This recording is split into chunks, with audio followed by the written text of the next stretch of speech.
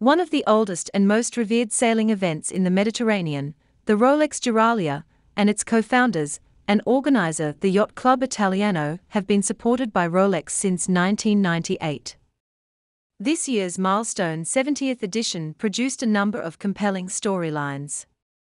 As overall winner of the offshore race, Red Bandit from Germany showcased the talents and development of a crew formed predominantly of young sailors.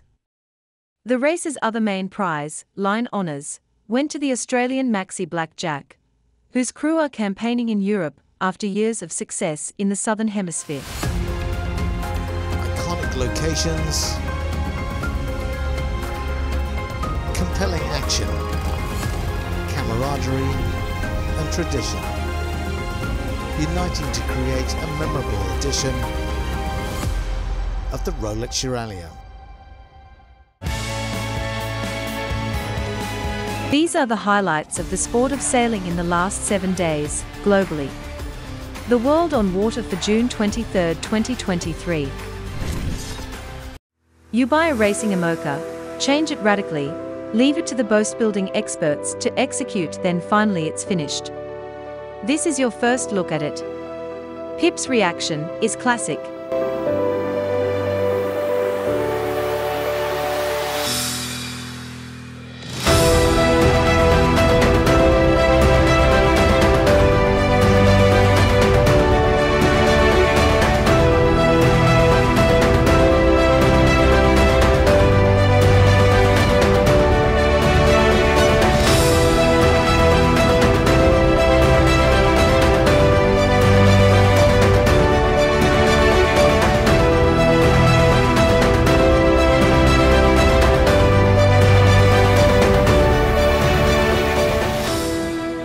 We are Sailing Only Media. Please subscribe, share, like, and check the alerts bell.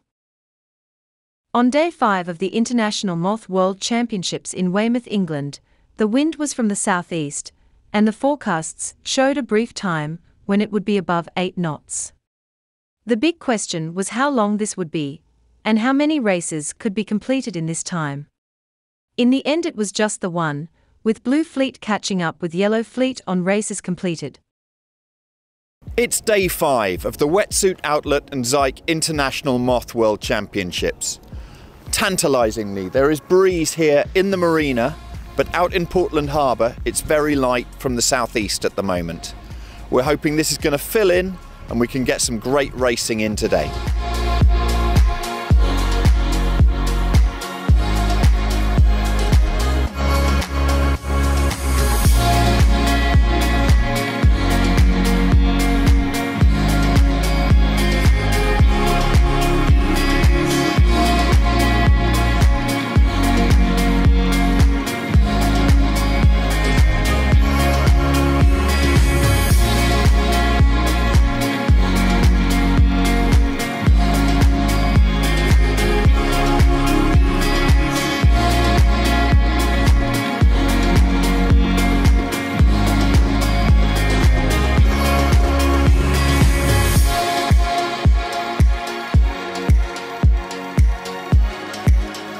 Today we did a race, which is better than not racing. It was very stressful, light patchy air, but made it around the course, so definitely can't complain. Brooks, how have you been passing the time today? I rigged, I put on my wetsuit, then I took off my wetsuit, ate some food, sat here, I sat over there, I sat up there, sat over there. Can you still a little wobbly? And back to you in the studio.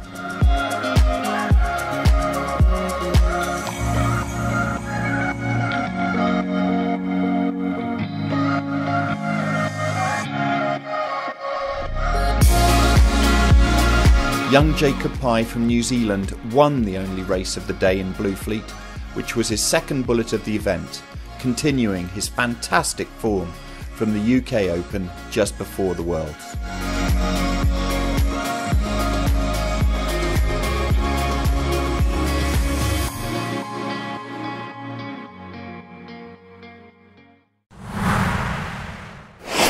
The battle lines have been drawn at Super Yacht Cup Palma, with the unveiling of the class divisions for the 2023 celebration of sail and racing set to get underway on day 1.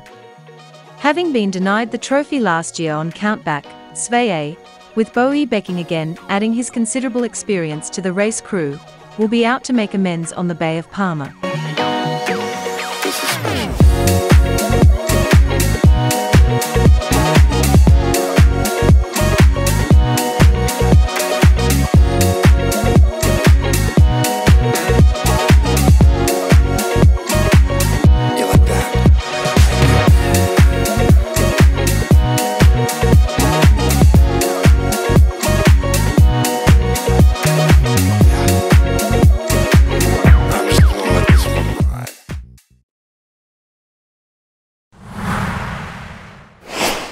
It was champagne sailing for Luna Rossa Prada Pirelli out in Cagliari, with Francesco Bruni, and the fast-charging superstar of Italian sailing, Marco Gradoni, pushing the LEQ-12 hard in breeze that at times touched 20 knots across billiard table flat water.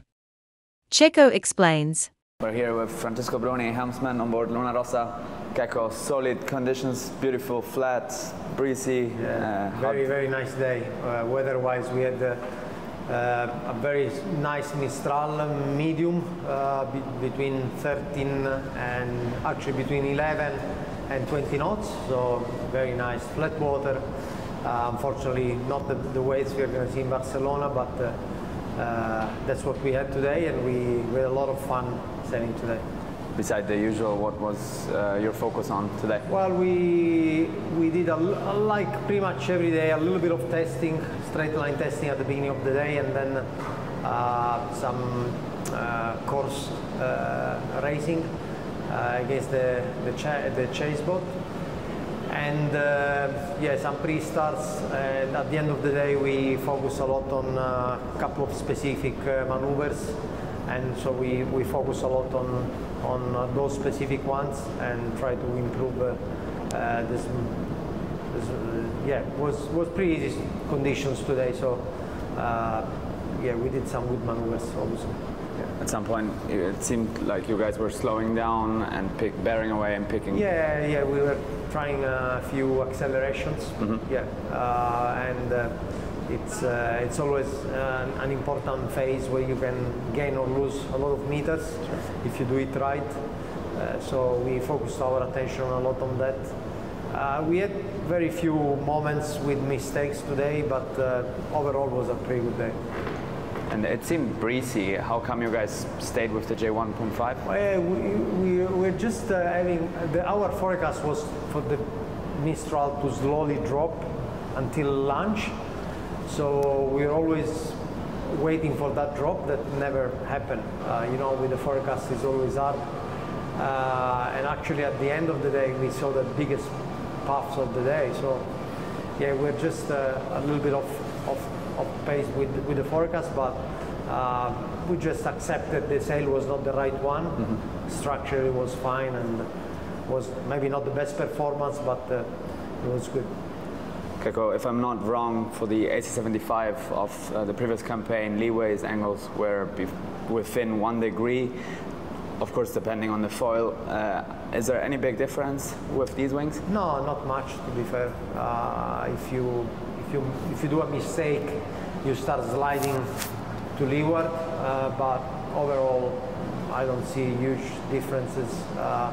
The boat is a little bit, well, proportionally is a little bit lighter than last cup. It will be the 75 lighter than last cup, but with bigger foils. So yeah, I don't expect huge differences. And between helming on starboard and port side, is there any? Do you feel the one foil a bit more slippery in terms of side force than the others? Well, there will always be a difference between the foils on leeway. It's one of the biggest question when you test, and if you have slightly different foils, it's very likely that you will have a slightly different leeways. Yeah. Having said that, there are many ways to change that, but if you have different foils, you can expect different leeways. But there's not a magic recipe. There's not a magic number that is better than another one. Sure, depends also on the cant angle. And exactly. So. Checco, per concludere un commento in italiano per i tifosi. Bellissima giornata a Cagliari, maestrale, quelle che chiamiamo normalmente condizioni champagne, e oggi erano di quelle giornate, quindi è stato molto divertente. Siamo usciti un po' presto, ma una mattinata veramente di quelle belle belle. Grazie Checco. Grazie. 11th Hour Racing has fixed the damage caused at the start of Leg 7 and is hurrying to Genoa to compete in the final event in this year's ocean race, the import race. The winds are light. We step on board and witness the bizarre reality of a different kind of racing as the team battles time constraints and light winds as they try to make it to the Grande finale. The conditions are not horrible, you know, we had some really light wind a few hours ago. It's quite nice, you know, it's not a race, but it's kind of still a race against time. So we still want to, you know, push the boat and get there as soon as possible. So different vibe. We are not just waiting for the scan every hour, and you know, it's different. But we're still trying to, like, you know, make the good decision on the routing and sailing properly. It's probably one of the last few times we sailed all together, so I mean, we get to enjoy it, right?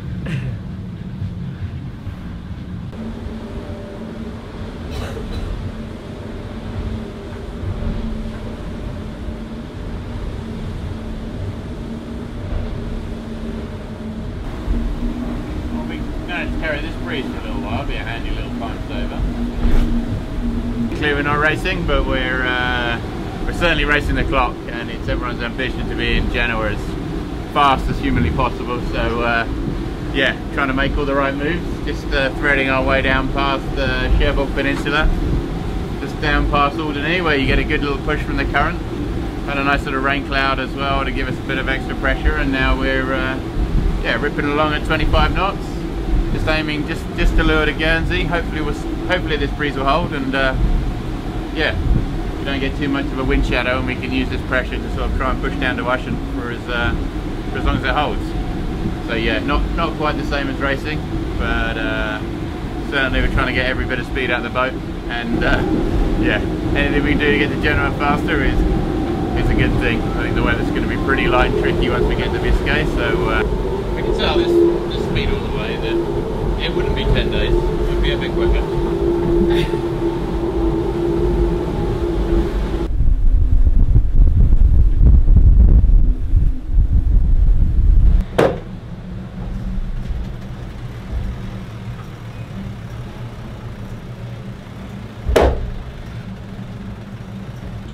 You good, Jack? Yeah. You need anything?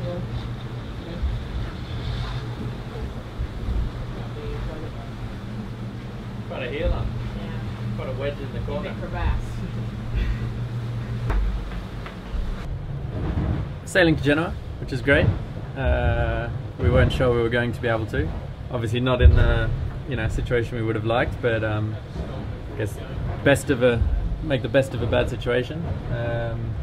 Obviously sort of the pressure's off, I guess, the pressure of racing's off, but we're trying to get there as fast as we can, so everyone's sort of, pushing the boat but not really taking any risks with it, and everyone's in a pretty good mood given the situation, but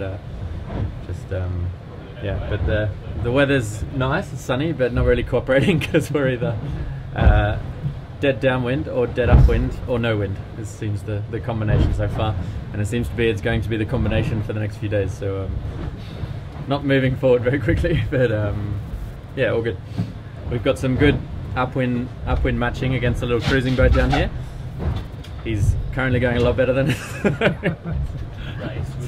race within the race. So we're pulling away. We've got some good gains the last 20 minutes, but he's been going alright. He's been going alright. Leg 7 of the ocean race has certainly been one to remember. So much drama. Ahead of 11th hour is the remaining ocean race fleet on the way to the finish in Italy. Wholesome PRB reports from the English Channel.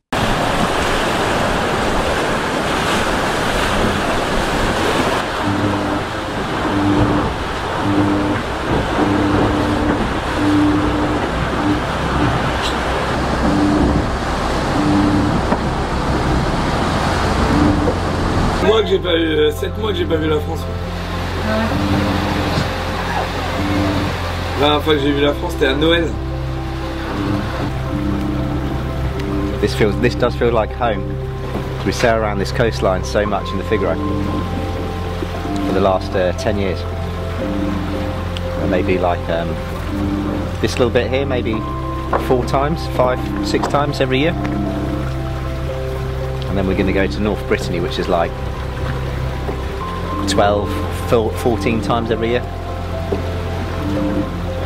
Feels like coming home. But we're not going to stop. We're just going to keep going south. Or we might stop because there's not much wind and quite a lot of time. We might actually go backwards. There we are.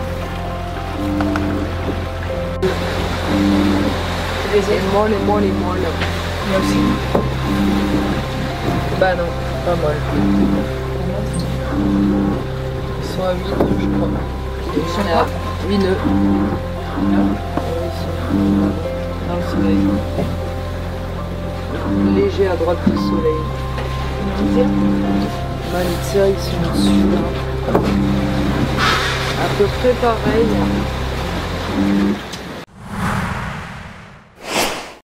The Bay of Palma has been a wonderful backdrop to the testing of the America's Cup boats for the Ineos Britannia team.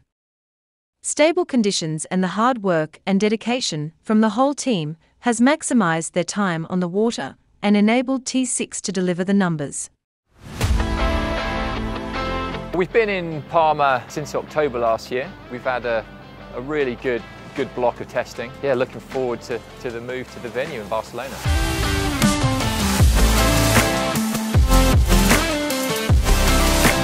There was a lot of discussion almost a year ago now as to where we base the team, and you know, it was a pretty big call to move away from UK waters ultimately, which is something that we've done in campaigns previously. And that comes with its challenges. The team gets split. Looking over the past 6 months or so, it was a really good call. Sailing through the winter in the UK comes with its challenges. And the great thing about being down here in Palma is that it has a range of conditions. The climate's generally pretty kind to us, and it just enables us to get more hours on the water. T6 is ultimately, it's a bit of a science experiment. It's a test platform. It's a data collection tool. Really, its sole purpose is to enable us to build a fast race yacht. It's been well communicated that it's very censored up. It's full of instrumentation. Our primary purpose here sailing it is, you know, being able to produce clean data that feeds back into the design engine back in Brackley. What's been great is the level of involvement in the wider team in terms of really driving the sailing team, the test and validation group, as to really what the key questions are that they want answered. You know, our role is to ultimately execute those testing requirements and send that information back. The hope and the goal is that these sailing days and that data sent back is going to result in a boat that doesn't just look the part but goes the part too, you know. Ultimately, with this campaign, a real key part has been the merging of 2 organisations. We've got America's Cup types and the Mercedes F1 design team as well. And it's not an easy process to merge two organisations together, let alone at the scale of what we've been trying to do over a very short period of time. But hopefully the proof and the hard work is worth it with a race boat that we launch that we can be proud of and race well and hard. We've been able to get into some 2-boating out here in Palma, which was a goal that we had from the outset. It was a big success actually. The T6 wasn't and never was designed to race, and we really didn't necessarily know or have any sight of what the performance would be like of the AC40. What's been quite fortunate is that it does appear that T6 and the AC40 are going to be capable of racing and testing against one another going forward, which again is exciting for us as a sailing team rolling into Barcelona, but also it offers another opportunity of comparison testing and really, you know, helping drive those key decisions that we need to make going forward. As we go through this campaign, there's milestones, isn't there? And launching the test boat is a milestone, completing testing is a milestone, getting to venue is a massive milestone, and then, you know, the next one after that will be launching the race boat. And you know, we're slowly edging our way to the sharp end of this campaign, and it's exciting. And I think the whole group is gagging to get to the race boat.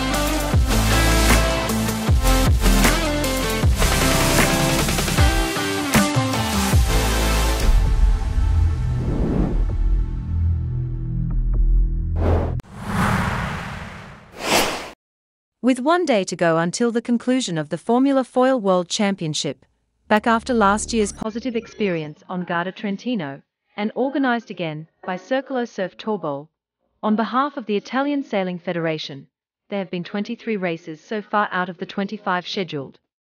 The event, which began last Saturday, was characterised by a generous week of wind, which kept the athletes from Switzerland, Poland, Czech Republic, Portugal, Slovakia, Spain, Norway, Argentina, Lithuania, Sweden, Germany, Great Britain, Holland, as well as Italy very busy.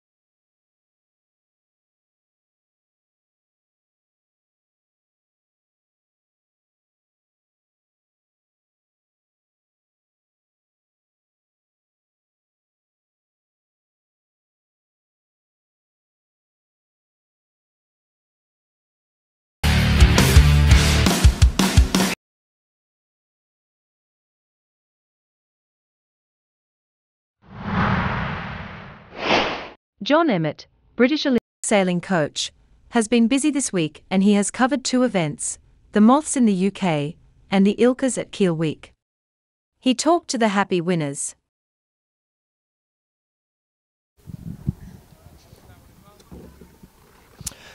Well, it's pack-up time here and the Moth World's concluded with only 2 races, so unfortunately not a regatta.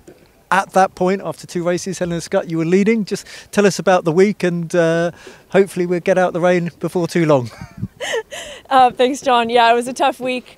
Obviously just not much racing, which is what we all came here for, but I'm really grateful to the race committee, the volunteers, the UK Moth class, the Weymouth and Portland National Sailing Academy, and everyone that made this event happen. Everyone was doing their best and the wind did not play ball. I'm proud of myself for putting 2 pretty good races together. You had a good lead after 2 races. Thanks, yeah.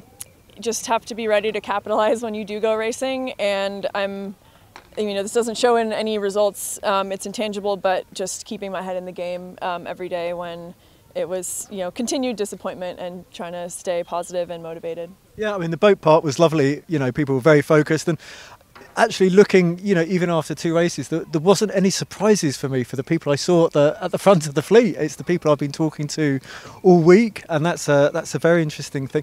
What's for you next? I mean, I'm sure you want to pack up before you get too wet, but further afield than that. Yeah, so a big transition for me right now. I'm actually about to fly back to San Francisco, where I've been living and working, and then in a couple weeks I'll be full-time in Barcelona as a mechatronics engineer with American Magic. Brilliant, that's what we wanted to hear. We're trying to get it out of you earlier, and that's really exciting. There's a lot of AC guys here. What will be next for you in terms of your Moths? I had a little chat with Jacob, and he's already bigging up next year. Yeah, I'm planning to bring my Moth to Barcelona. It has to go back to the US because of carne stuff, but I am planning to have it there. Don't know how much I'll be able to sail it with everything going on, but for me, even if it's just a couple times a month, it's just for the soul, it's a good release. So I am planning to train a little bit, and then I'm really looking forward to the Worlds in New Zealand in 2024 at Manly Sailing Club. Brilliant. Well, very best of luck, and thanks so much for chatting to us. Thanks, John. Thank you. Wow, it's been a really frustrating week here at the Weymouth and Portland National Sailing Academy. It's now the pack up, and believe it or not, it's starting to rain. The southwesterly did come in, no racing today. Not quite sure what to say to all the visitors, but Jacob Pye, you won every race you sailed, and you must take some positives from that.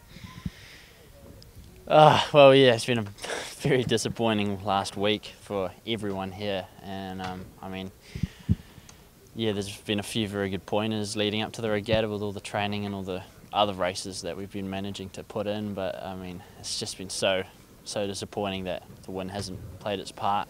I mean, some people were here for, I think, a month before the racing started. Yeah, well, I mean, they've almost made a better call because they've had a better time really. There was more wind before then, so unfortunately it's come to what it is. Yeah, and I'm looking in the background and the southwesterly has come in. You were cut off by the time, but I just have to say, you know, congratulations, you were the person who did the best in what was unfortunately a non-regatta.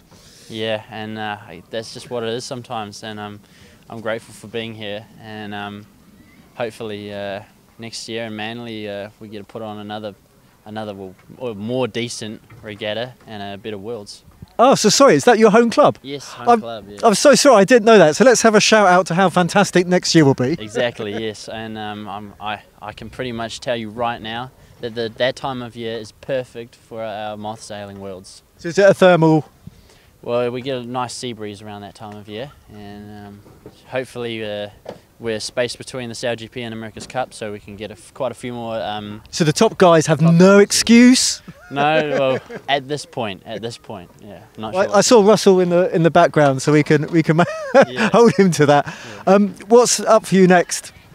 Next, well, yeah, we're heading back to New Zealand, and at this rate, I'm just going to be going back into the Moth, and I mean, yeah, it's at my home club, so I really want to make a big impression, a good impression. So I'm going to be putting in a lot of work with a few other guys there. I'm sure we're going to get quite a few others there training up for that event too. Oh, good man. Well, wishing you so much for the future. So much luck. Thank you very much. Cheers.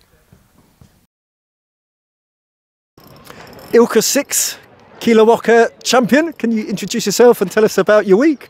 It's Çağla Dönertaş from Turkey. I'm so glad you said that. Why? I find it very difficult to pronounce non-English names. Really? Okay, And I want. Çağla. Okay. I will practice. Okay, no worries, no worries. And yeah, I'm sailing Ilka 6 class, and It was a week of two halves. You had a lot of waiting, a lot of light winds, exactly. and then today looks completely different. Yeah, today was completely different, and the week was light winds, a lot of hours on the water, and in the end we managed to do 6 races, and today was completely different. It was windy, like 15 to 16 knots, and it picked up. In the beginning it was more like patchy, not so much like it's gusty. So yeah, I managed to win, and I'm really happy. That was great. Yeah, I mean the conditions, it was an offshore wind, so it's always going to be pretty shifty. But the beginning of the week, have I got this right? One day, over 10 hours on the water. Exactly, yeah. 8.5 hours actually, waiting, and they pushed hard to make the races, and in the end they only did 2 races and 1 cancelled because there was no wind at all. And finally they sent us in. So yeah, 1.5 races or something, was it? They got you started, or? Yeah, they did. And then at the upwind mark, they cancelled. Well, I'm glad you got the full series in, because it meant you had the medal race, which is always a lot of fun. Yeah.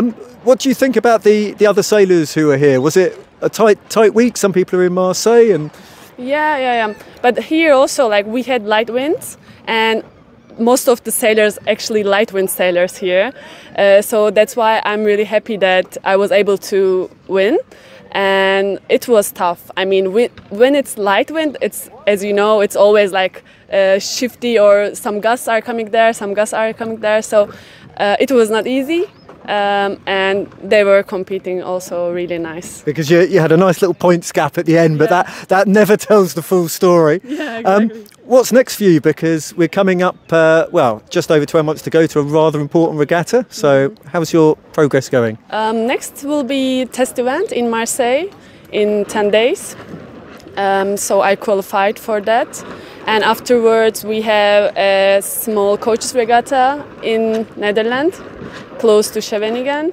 And afterwards we have Worlds, which is the qualification for the Olympic Games. So it's probably the second most important regatta in the entire four 4 years. Yeah, exactly. So let's see, we are preparing for this. We train hard and we will give our best as always. Well, congratulations. Thank you very much for your time. Best of luck for the future. Yeah, thank you very much.